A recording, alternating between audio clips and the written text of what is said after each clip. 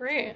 Well, thank you all for coming today. The main purpose of my visit here was to get to know you a little better and look for potential collaborations. I have a real diversity of interests. I have a background in climate physics, but I also had an undergraduate degree in economics, and I'm a commercial pilot, and I have a passion for aviation. So Alaska's been a great place for me to be these last 8 years.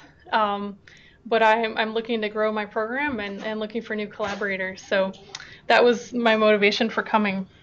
So please, if you have questions, you're welcome to interrupt me during the talk. This was just to sort of tell you a little bit about work I've done and some points for discussion potentially. So I've called it Climate, Water, and Energy, Observation and Valuation. And some of the things I want to touch on here are human dimensions of climate, but also physical infrastructure, climate sensitivity, really humans' sensitivity to climate, impacts of climate change and variability, a little bit about differing market settings and how that determines impacts, and then some recent slides from some collaborators at the Jet Propulsion Lab who are doing some work on snow monitoring in California. So this is an older picture of some of the hydropower infrastructure from South Central and Southeast Alaska. I find it actually pretty hard to track down maps of infrastructure from AEA and other organizations, but most of you are probably aware that we have a variety of hydropower projects in the state, many of them rather small, but the Bradley Lake project is sort of medium size, and then of course the proposed Susitna dam project. Here's a map of some of the infrastructure in Southeast Alaska, and the existing transmission lines as of a few years ago are in solid black, and some proposed extensions, and then some of these have been completed. The Gustavus intertie was completed a couple years ago. So if you look at this, this environment is obviously a challenging place to try to run a energy grid. It's a fjord type physical geography and long distances between very small communities. But if you look at the infrastructure in Norway, this isn't as detailed a map, but you have a lot of this similar type coastal communities in Norway, and similar challenges in terms of linking those in a grid. This grid looks more like a straight shot, but then you do have some complexities and of course some international interties with Sweden and Finland and Denmark. And is the difference between the red and the yellow the capacity of the links? Or? I'm actually not sure. I'd have to look that up. It may be I think it's the country who's managing that network, so that you have international ties where they're trading power back and forth. But I think the red is managed by Sweden and orange by Norway. Okay. So I'm going to refer back to this kind of physical infrastructure too when I think about sensitivity. So I've done a couple studies now. This is one from the Sitka study, where this project's I think been completed now, but a few years ago, as they were planning the Blue and Green Lake Dam project down in Sitka, this system has been rolled out in phases. So initially they dammed Blue Lake, and the solid purple line here is the installed capacity during a high precipitation year, and the dashed line here is capacity during what they measure to be a low rainfall year, and then the actual load is in blue. So you can see they dammed Blue Lake, and very quickly, due to I think the paper mill and some other local industry, that load was exceeded right away, and they went ahead and dammed Green Lake and then added some upgrades during the 90s. But it was clear that at some point they wanted to continue to expand the system and add another turbine to Blue Lake. And so then the capacity at the total system would then be this red line. Or this is the projected load, and the capacity with the third turbine would be this purple line here. But even in even in an average precipitation year, you can see that there's that the installed capacity is not much greater than the projected load. So that's one of the reasons that they proposed another site nearby at Tackett's Lake to install another reservoir or dam to create another reservoir. But one of the interesting points here is that, what is driving this historical low, of course, and then how did they come up with this projection? And there have been local policies, not just for industrial development, but also encouraging local folks to convert to electric heat in their homes. And that's been one of the things that has driven up the load.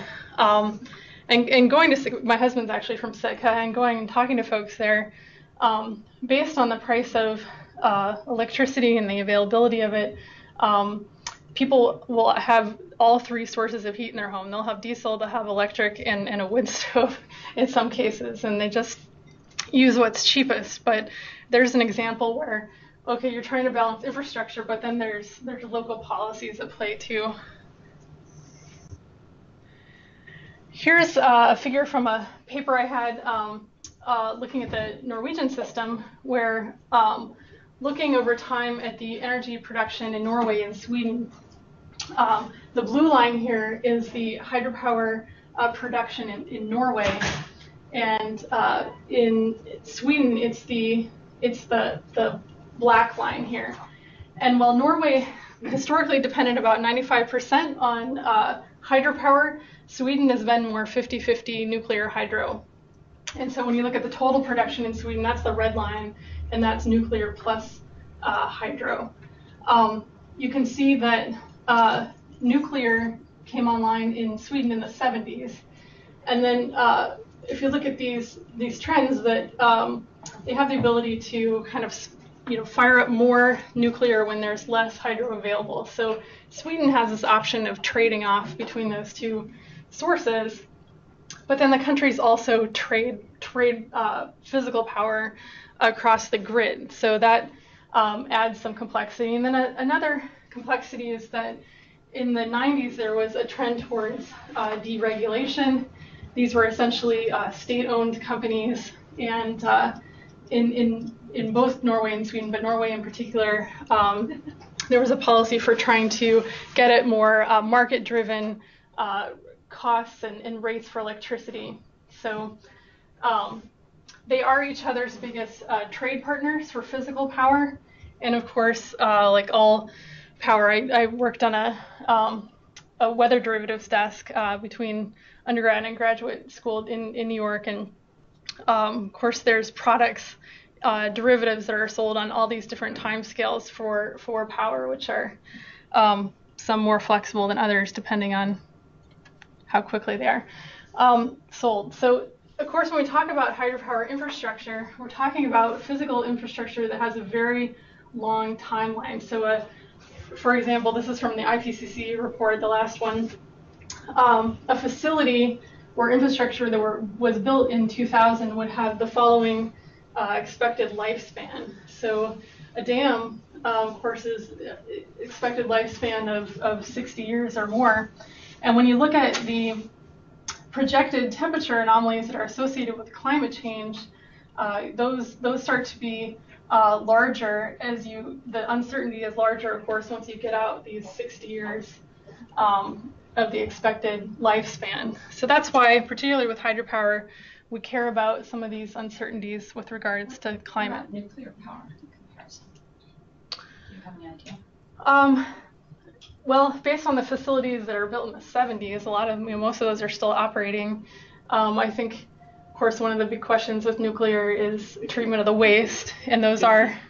So 50 years, 40 years. 40 to 50 years. So, yeah. Decommission some of the 60s. And then, of course, there's changes in how much people like nuclear based on whether they had a recent accident or they think they're going to have an accident or what happened in Japan. So nuclear is, of course, the favorite, goes up and down.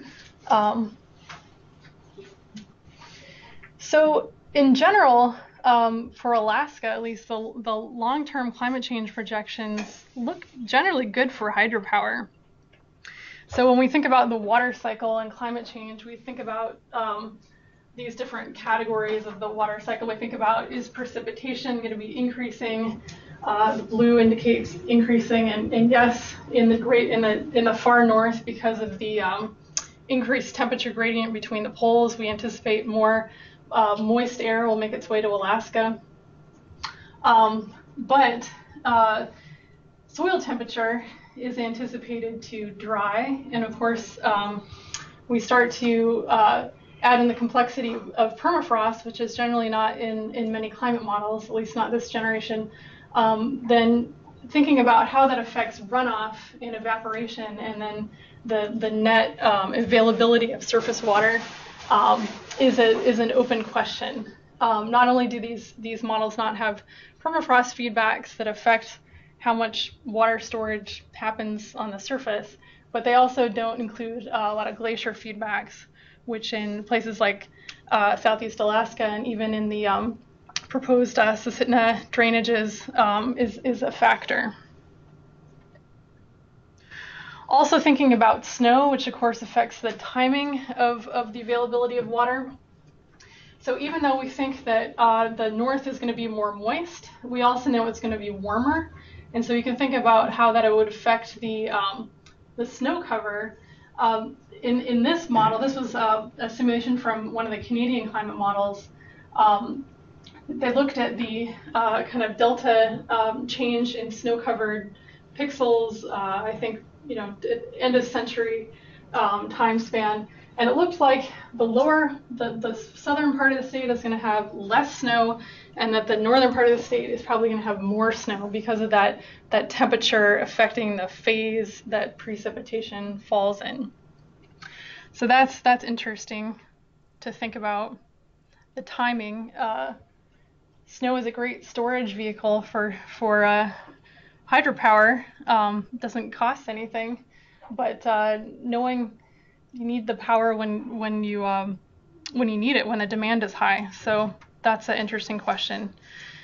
So we started to look at in Southeast Alaska, NOAA's National Marine Fisheries approached us. They have a mandate to regulate hydropower, and so they wanted to know the impact of climate variability in the Sitka facility and other facilities in Southeast Alaska. So we just started looking at what is the historical record at climate stations in Southeast Alaska look like. And so these are temperature trends kind of broken down by season. And so average temperature trends for winter are up top, and spring and autumn and summer over here. And in winter, when you look at climate change, winter is always where you see the strongest trends. And I've just plotted the short-term trend in red here since kind of mid-century, and then the longer-term trend is much lower since, of course, a lot of the climate records in the state started in a cooler, in a warmer period, and then it cooled off. And so you see trends differed based on when you start your record and start looking. But we do see some significant trends of warming in Southeast Alaska, particularly in winter, which again, for a warm place too, affects the partitioning of precipitation between snow and rain and whether it's stored or not. For precipitation, the trends are much weaker. Maybe a little bit more precipitation for winter, but by and large, precipitation is a highly variable phenomena, and so any kind of long-term signals really get washed out in the noise. And I also have a field of my research that has to do with how poorly we measure precipitation, particularly snowfall, and that's another huge challenge. and another reason that we have a hard time detecting trends. Just out of curiosity, Mm-hmm. are records kept of, I mean, I imagine that these translate in part into sort of total river flow, and so I'm curious, for certain rivers or streams, can you find time series that correspond to sort of total flow through Susitna or the river or things like that? Yeah, so in the state, the USGS has the longest consistent records, and so for Southeast Alaska, I'll show a couple of those in a minute here. So those were some very localized stations. We also think about these large-scale modes of variability for climate. The Pacific Decadal Oscillation is one that gets talked about. It's got a pretty big impact on Alaska, and that has to do with sea surface temperature anomalies that are set up by interactions with the atmosphere. And so we define, there's several ways to define an index for the PDO, but it's basically a measure of the strength of the temperature gradient across the Pacific from the tropics to the extratropics here. And then you can determine a time series from that. And so the PDO gets its name from that time series. Basically, it has power on the order of about a decade. And so it has memory. The phase tends to get stuck in a phase for a decade or so, and then that means that decade is warmer if it's a positive PDO or cooler if it's a negative. And it doesn't explain all of the variance of temperature, but a good 60% of it here in the state. El Nino is maybe not as famous as it used to be, but it has a similar pattern of variability, but on a shorter time scale of about 2 to 4 years.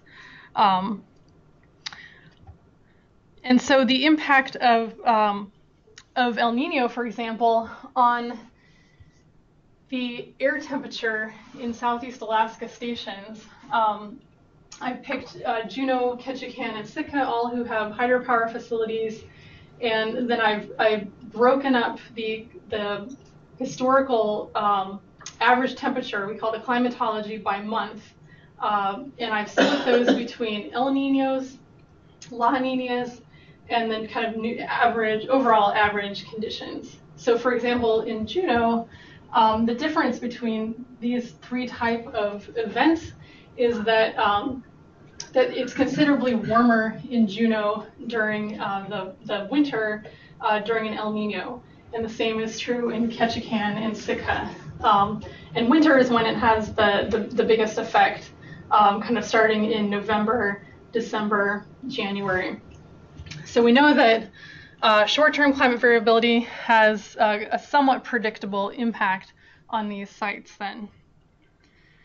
You could do the same thing for precipitation.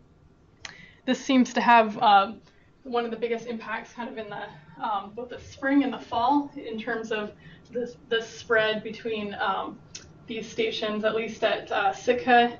And then for Ketchikan, you see a relatively big spread. They're both showing drier conditions during El Nino events and wetter conditions during La Nina events. So we have a little bit of predictability power. You could do the same with snow depth there. And then there is this whole industry of folks doing climate prediction on seasonal timescales. And NOAA's Climate Prediction Center issues seasonal predictions. This is from my alma mater, Columbia, does these. And it's a spaghetti diagram, but what it shows is that at each month there are forecasts that are done out for the next month, 2 months, 3 months down the road.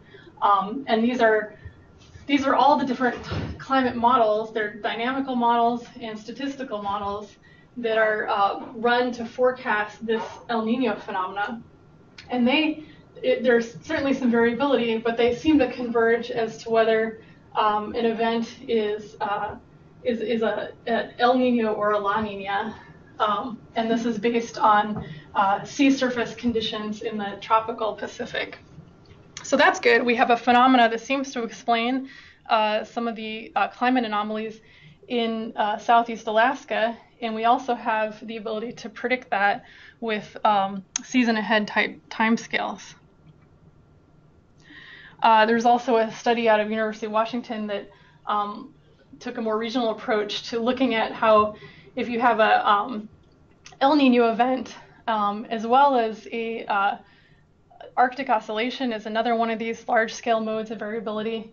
If you put those two events together in particular patterns, you get other forms of predictability in terms of precipitation when you combine those effects. So these are called teleconnections in the atmosphere and ocean. And when you set up pressure gradients in the atmosphere and temperature gradients on the sea surface, that affects the overall patterns of convection. And if you have things going on in the Atlantic and the Pacific, depending on how they, the different permutations of how they kind of fit together and affect predictability of temperature and precip. Could you go back to that and just explain that a little bit more with the difference between the Arctic oscillation not being there and then being there? Right. Okay. So in the this is a little bit of a complex picture, but it's when you have the event of a El Nino, so a warm event in the Pacific plus a cool event in the Atlantic, and then you subtract the instance when you have a the opposite, a cool event in the Pacific, but also a cool event in the Atlantic. And then here's kind of the when you have Arctic oscillation positive events, which are generally warmer in the northern states. And I've got a picture. The next picture is of what's going on in the Atlantic. But so the difference between those events shows up as this pretty strong precipitation anomaly in southeast and south central Alaska. So you would potentially attribute that to basically this El Nino pattern.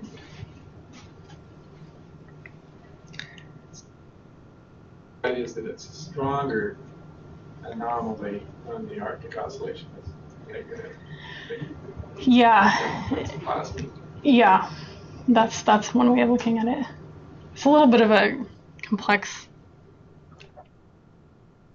phenomenon there. So I don't know if this makes any more sense, but here's sort of a physical description of what happens during the Arctic oscillation in the Atlantic, which is also the North Atlantic oscillation is its close cousin. And there's a lot of information on this diagram, but we're showing here in these things are differences in the pressure gradient, so how much mass is in the atmosphere sitting on the ocean here in the North Atlantic. And then you have the temperature anomalies. Surface stations are shown on land, and then you have ocean stations that are part of a atmosphere model. But during a positive NAO event or AO event, you have a warm anomaly in both the eastern U.S. and in northern Europe. And you have the opposite anomaly in the maritime states of Canada in southern Europe. So a lot of folks have written about the impacts of the NAO or the AO, and it does seem to correspond strongly with sea surface temperature, with surface air temperature, and again, this big pressure gradient. For much of the 90s and early 2000s, there was a strong upward gradient or upward trend in this pattern, which folks had described as maybe this is the way in which climate change is manifesting itself by getting stuck in this strong pressure gradient it's driving storm tracks and surface temperature anomalies. That theory didn't seem to really hold because it really came back to a more neutral phase in the early 2000s, and now has been both up and down. But it does it is a phenomena that has limited predictability, unlike El Nino, but it does have, the index itself explains a very large portion of the variance for temperature. So for example, in Scandinavia, where I was showing you something about the power infrastructure, if we take a product for precipitation and temperature and take its first mode of variability using a EOF analysis or principal component analysis, we see that the first mode of variability in the precip shows up something like this. And so a lot of the precip associated with the North Atlantic Oscillation, during a strong NAO event, you're going to get an anomalous amount of precip in Norway. And what I have over here are the time series, and I have the NAO index is shown in yellow, and the precipitation time series from Bergen is shown here in red. I also got reservoir level data from Norsk Hydro, and I deseasonalized that, and then also put this on the NAO index. The temperature anomaly, though, has a different spatial pattern. It doesn't just affect Norway, but all of Scandinavia associated with the NAO. And so the temperature anomaly from Bergen is shown there.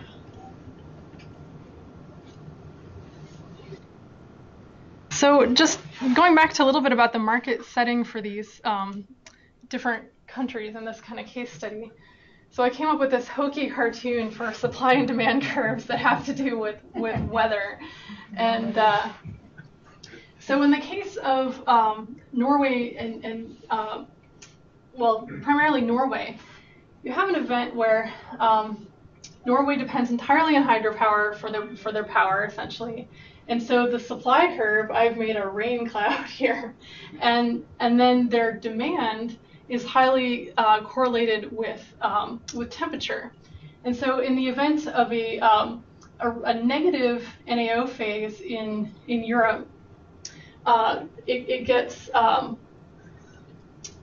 gets colder, and so the demand curve shifts out, and the price and quantity demanded shift up.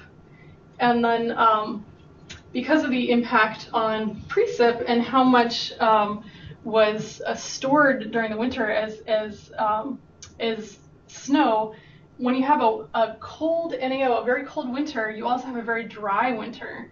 And so your supply curve shifts in. And again, your increased price is going to be sustained through the summer because of the lag effect of that snow storage. And so you'd expect that you would see a pretty strong impact on the price for hydropower sustained for a good 6 months after a negative. One minor technical thing is the supply. I mean, my naive reaction would have been to draw the supply curve nearly vertical, with the assumption that in hydro that you can't produce more with. I mean, you're sort of limited by the amount of water you have or something. So that the supply curve isn't price responsive, and so I'm just, so I'm not, the interpretation would still be the same, but I would have thought it would be a more unresponsive supply to price. Meaning that the quantity doesn't change much. Right. I don't think it changes the Right. price. Yeah, and that may be true. The wrench in the argument is that there's also international trade happening. Oh, okay. So here, and I don't want to go through all of this, but again, I've had the NAO index showing in yellow, and I have data going back to the 50s, and I can show how the stream flow data that I got from Norsk Hydro, once it's been, I've just calculated the anomaly, is very closely linked to the NAO. The reservoir levels for when I have the data are also highly correlated. The production anomalies from the industry data are correlated, and then the precip anomalies are as well. So I'm just curious, we have sort of a similar situation in Hydro Quebec in the northeast, Mm-hmm. with the west, which would be closer to North Atlantic Oscillation. And I was wondering if you a lot about that in that data because you Yeah. have colder winter in the Northeast, and then you have less precipitation in Quebec. You get the same thing because that would there definitely is a supply curve. You can bring on more power, but it costs you. Right. Yeah, and I was interested in that and did contact Hydro-Quebec when I was back living in New York, but my advisor was Quebecois, so he decided that it was going to be his project, and I don't know if it ever went anywhere. So. So that's kind of on the supply side of things. The demand side of things. Just go back to that previous one. What this all says is that, am I correct? What this says is that there's definitely a very different relationship between this North Atlantic Oscillation, or NAO, and hydro production. Right. Is that the correct interpretation? Yeah. Okay. But there's also a connection on the demand side because of this effect on the temperature. So when it's really cold, not just that it affects people in their homes, but it also affects the cost of doing industry that's temperature sensitive. So did you since it's a derivatives market, I'm wondering if you could make some money off this, if you know more about this than the rest Just of wait. You're getting to my punchline. Okay, so. So the deregulation that happened in the 90s that I mentioned led to the establishment of a derivatives market called Nord Pool. And so I was able, so in addition to a derivatives market, they also have this physical trade market. And so in this figure here, just from the 90s, I've shown export from Norway in black and import to Norway in red, and that's primarily from Sweden, but some contributions from Denmark and Finland as well. So you can see that during this highly negative event in '96 led to quite a bit of energy being imported to Norway. The problem is they had already written contracts to deliver the power to Sweden, and so what they had to do was buy back that power on the spot market, which is very expensive. And so here are the spot market prices on Nord Pool. And you can see in that year we had a very low NAO. It was cold, it was dry, and into the summer they didn't have enough power. The price for power got really expensive. And then you could calculate, the amount traded and its value then in dollars. So I was curious, that exact reason, could you use the NAO index to predict the price of power on that spot market? And I came up with just a really simple linear model. And again, NAO index is in yellow, and the energy spot price, the actual, is in black. The predicted using just the NAO index is in red.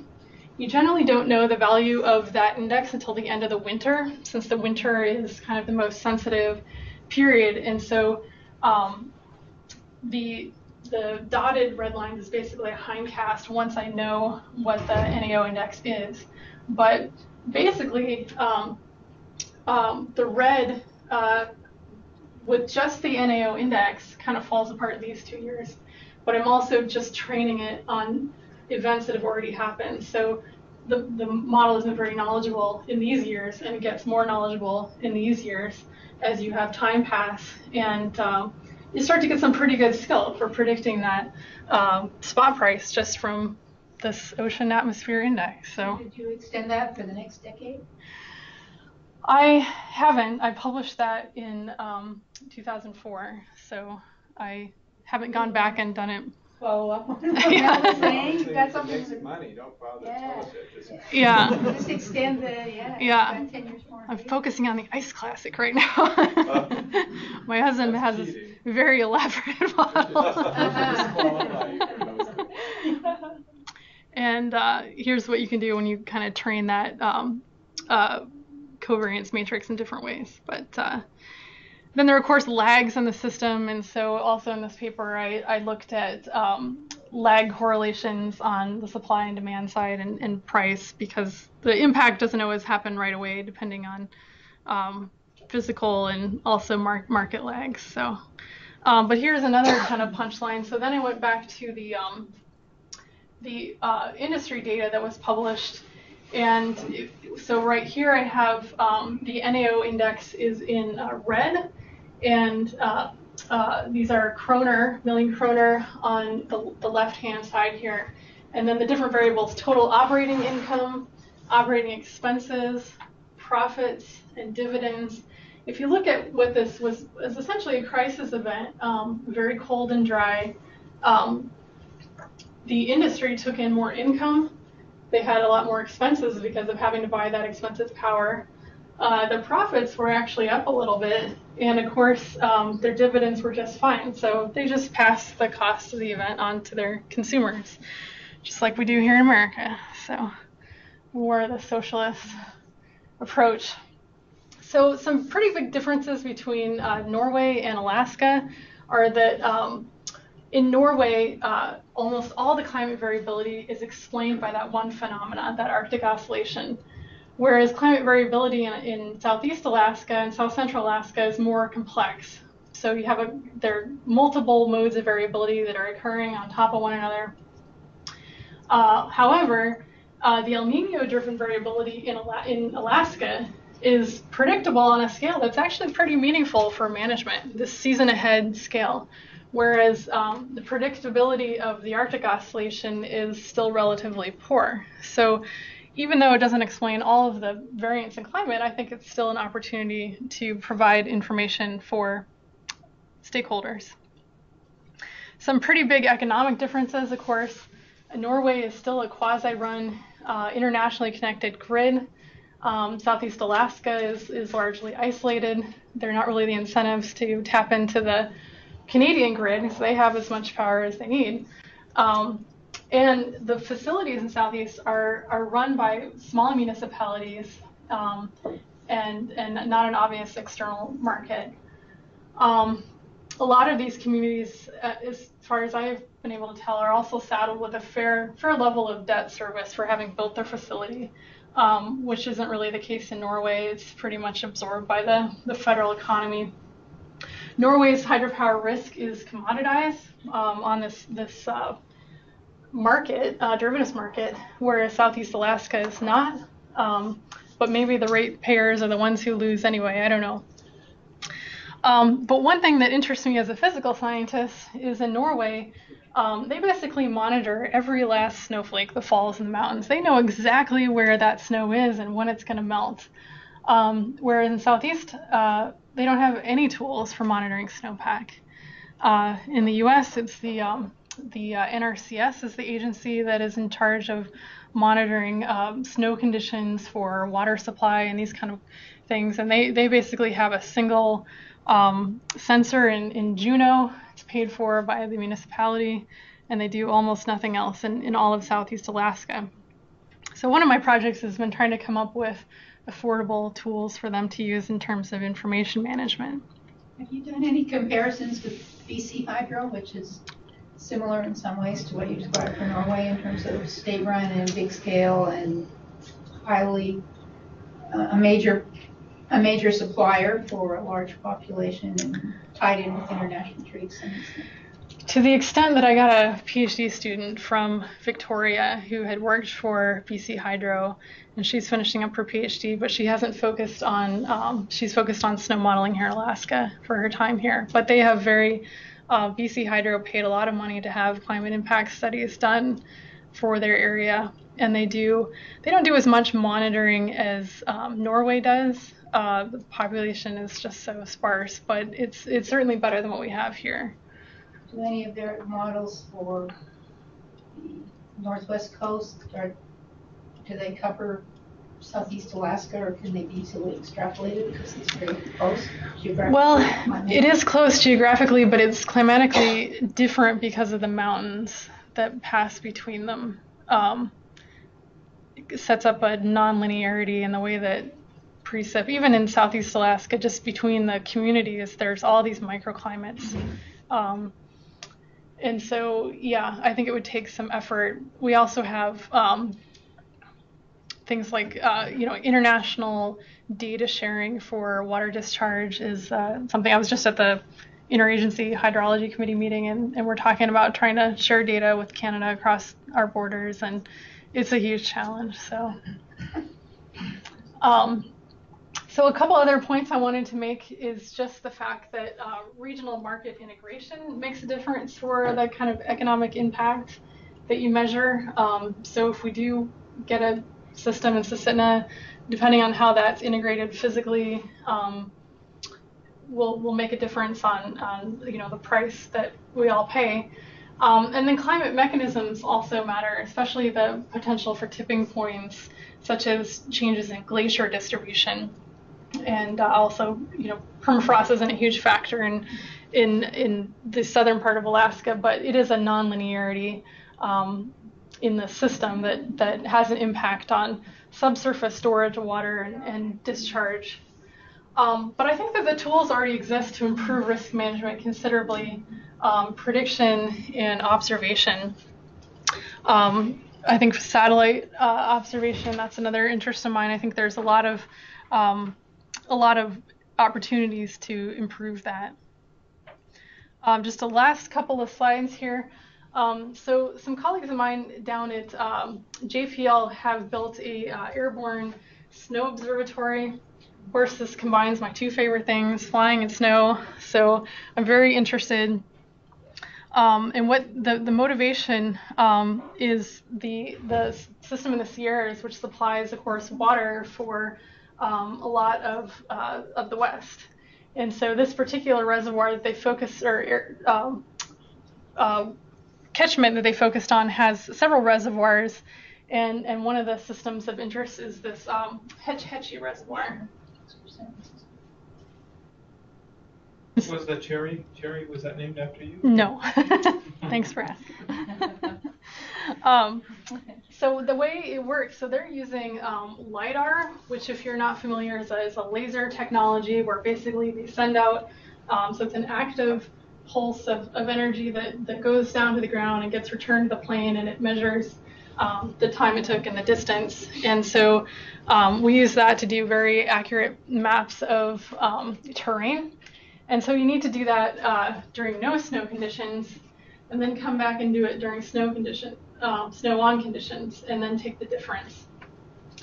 And this actually works probably pretty well when you have very deep snowpacks. I think in places like the North Slope, where there are people actively doing that, and North Slope is a science project, you have 20 centimeters of snow, and so your errors start to add up pretty fast there.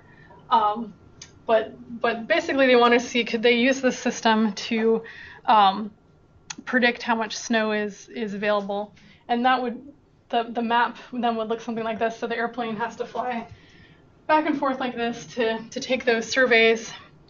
And yeah. I know that UAF is active with the UAV UAS program. Mm-hmm. Are they getting involved in these studies? Using drones to map the snow? No, the two main challenges for unmanned system technologies at the moment are just your inability to fly over land due to the FAA regulations, and then the UAS group at UAF, they primarily use very short-range platforms. Like quadcopters have a battery life of about 20 minutes, so it really limits your applications. But I think as a commercial pilot, my thing is, let's use real aircraft. We have plenty of them sitting around, and you want to be able to cover a large area quickly and inexpensively, and I think you can do that with a plane. And so here's the real final result. So what you're seeing here are the inflows predicted into that Hetch Hetchy reservoir this last spring, and the actual inflow forecast is the blue, and then the forecast are these two lines here. And then right here, that's when the plane flew, and they got that update with the LiDAR data. And so then henceforth, the actual was down here, while the forecast that didn't have that update from the plane was up here. and the forecast that did was down here. Well, it turns out that that was $3.9 million. They didn't have to spill out of their reservoir because they knew it was going to be down here and not up there. So that's huge. That's where you can really say, okay, we can quantify exactly the value of that observation. And that is cool. When you can do that in science, to say, okay, we have measurable value on the impact of our work, I think that's really powerful. So I would love to get to that point in Alaska for a variety of applications, snow information for water resources being one of them. But I need help from economists and people who know where the data are that are relevant for doing that. And that's one of the reasons I wanted to come down here today. So I'll leave you with that question. What is the value of monitoring in Alaska? We can estimate the costs from remote sensing, from satellites and aircraft and drones and on the ground and sending grad students out and local observers and all those things, but can we measure the benefit? So I think I'll leave it with that. I think I've got another project that you all might be interested in, where I worked in a community, Tetlin, with a linguist, where and an elder there, where we recorded stories having to do with water and environmental change, and then tracked sort of the storytelling over time and the role of water in the language. So if anyone wants to ask me about that later, I can leave a link to I can put it up here. But I don't, that's so different than what I'm doing, the rest of what I talked about. So under the Alaska Native Knowledge Network, if you search on the Athabascan language, waterways, language, culture, and the environment in Alaska's Upper Tanana, that's where that film is. But I welcome your questions on the hydropower work. First, let me try to summarize. I'm interested in whether I'm summarizing correctly the very broad point of what you're saying. And the very broad point is that both weather in the short run and climate in the long run have significant interactions with the economy. Mm-hmm. This is in many mechanisms. You've talked about hydropower, but perhaps the most prominent is agriculture. Mm-hmm. Secondly, we have already, and there's the potential to improve our ability. We have the ability to, more so than in the past, to predict weather and climate. Mm-hmm. And the ability to do that has real economic value, mm-hmm. significant economic value in these variety of applications.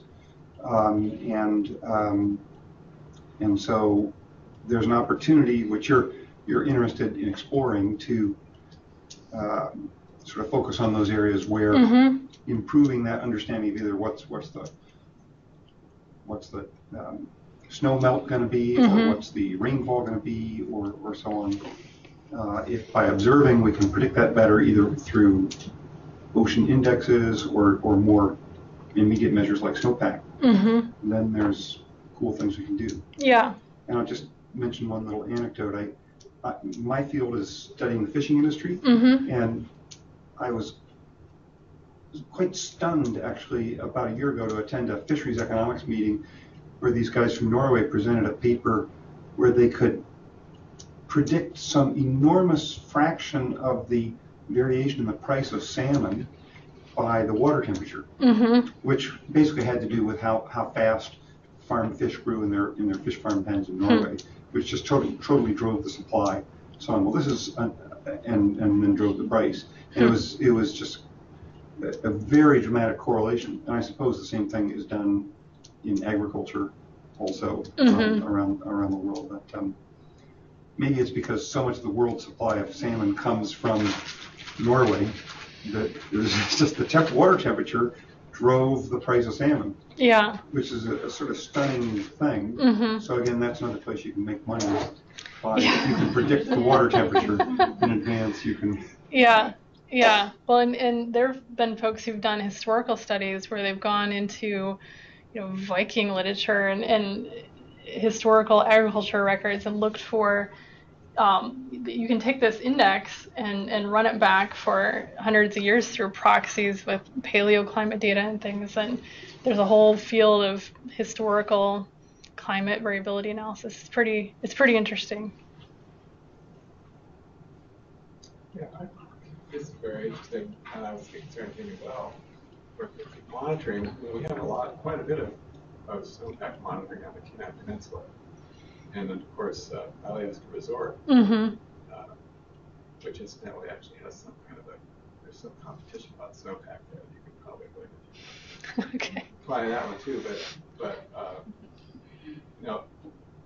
it's of course the local variation is enormous. It's more than you find in Southeast Alaska, even because of it's sort of like combining Southeast Alaska and interior BC.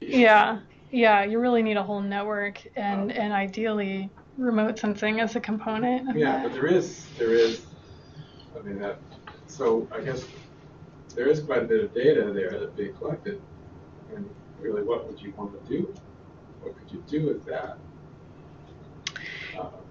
The facilities. Well, I guess here's what I was thinking about when I saw your compared to South Alaska and Norway. Well, these systems are hydro systems with very limited storage compared to the installed capacity. And so they're going to be really sensitive to these interannual variations, and so planning. And then I'm wondering about longer. So one way of addressing that, of course, is just to build storage. Now, maybe that's really expensive and not worth it, but that's one. You can figure out how much storage do you need to reduce that variation.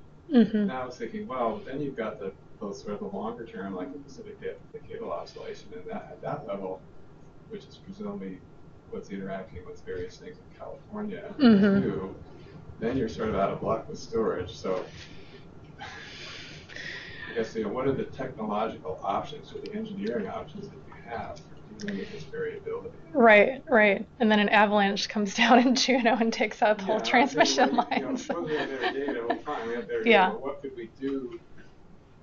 What are the options, the technological options that we can evaluate for their economic feasibility? Yeah. Were you going to follow up on that? I was just going to follow up on that and say, it seems to me you said, I think you asked the question, what is the value of monitoring? It seems to me the value of monitoring, it sort of depends on two things. One, it depends on what is the relationship between the climate and the economic activity. Okay, so, if it doesn't do any good to know snow or rain if they have no effect on anything, if they don't affect anything. The second is related to your ability to use that information and respond in some way if you knew it.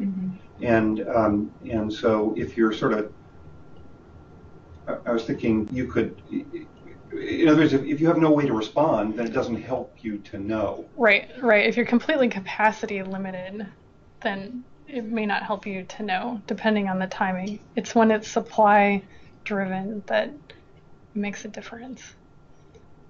I've been sort of thinking about flooding is a problem that's related, although I don't know quite what the mechanisms are for floods. I don't know whether that's a weather thing or whether that's how fast it heats up, during some particular week. But on the other hand, say you knew there was going to be a flood, you can't move your home out of Galena. Right. So.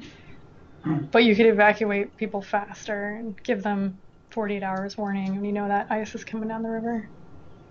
Yeah, it seems to me that in Alaska, that a big variable is how fast are the glaciers melting? Because certainly with Susitna, that's going to be a huge chunk of how much your annual flow is every year. And it seems to me the value of monitoring would be to help us understand how much accretion you get on the glaciers every year. Yeah, so that there is a group at Fairbanks that studies that and has been funded by AEA to do some of the glacier work for Susitna. But it's 3 weather stations for the whole system, and they can go back and they can do, okay, we look at the satellite data, we can back out what we think is happening. But yeah, it takes an investment to figure that out, and I think we know even less in Southeast Alaska. I'm going to get Scott back here. And then. If I'm in charge of Susitna, I might have 2 questions for you. Okay. One would be, what would be the benefit to Susitna hydro monitoring? And then secondly, if I build Susitna to a given configuration, how is the capacity likely to change in future years as a result of changing climate conditions, either increasing or decreasing? Yeah, so the folks who manage Susitna, if it's built, are going to have challenges, not just for releasing water to maintain the appropriate head in the reservoir, but also for fisheries requirements too. And so, some of the biology of when those fish need water, that's probably going to drive the timing of water release to some extent. But I think depending on the final design, monitoring snow, I think, could tell them quite a bit about the timing of the availability of water when it's melting, whether they need to spill because they're too full and they just can't store anymore in the springtime. I know in Sitka, that's an issue in that they get the water a little too fast and they can use it. In the springtime is that most sensitive. And so the timing of that snow melt is pretty important for them planning their spring spills. They want to keep as much of that water as they can because that's when they get most of their water. But the reservoir can only hold so much. So I think spring is key for the facility managers, and that's when snow is the biggest uncertainty, I think. And that's true all over the West. Yeah. That's how water comes. As you project out 50 years ahead, do you sometimes wonder if other revolutionary technologies might just supersede all of this, whether it's tidal power or I just read about the 1,000-foot high wind turbine they're about to install near Fairbanks. Did you ever imagine that in your reckonings, your scientific reckonings? Well, every energy technology has its pros and cons. I think we have some nice examples in Alaska where hydropower has been done intelligently, where it hasn't interfered with ecosystems. And that's why we have in Alaska the biggest proposal for a new hydropower project in decades, 40, 50 years. But will there be technologies that eclipse it? Maybe, but I think that's obviously a major global challenge, and we haven't solved the nuclear problems. We haven't solved a lot of our energy troubles, and our demand just goes up and up. So I think hydro is going to be around for a long time. I've sort of been trying to think about applications, and one that occurs to me is wildfire fighting. Mm-hmm. And I know presumably they put a great deal of effort into predicting how dry it is in different places and how weather susceptible it is. And that's, I don't know whether there's what value. I mean, they say the fire danger is X. Mm-hmm. I don't know what the value is if you can predict that in advance. I'm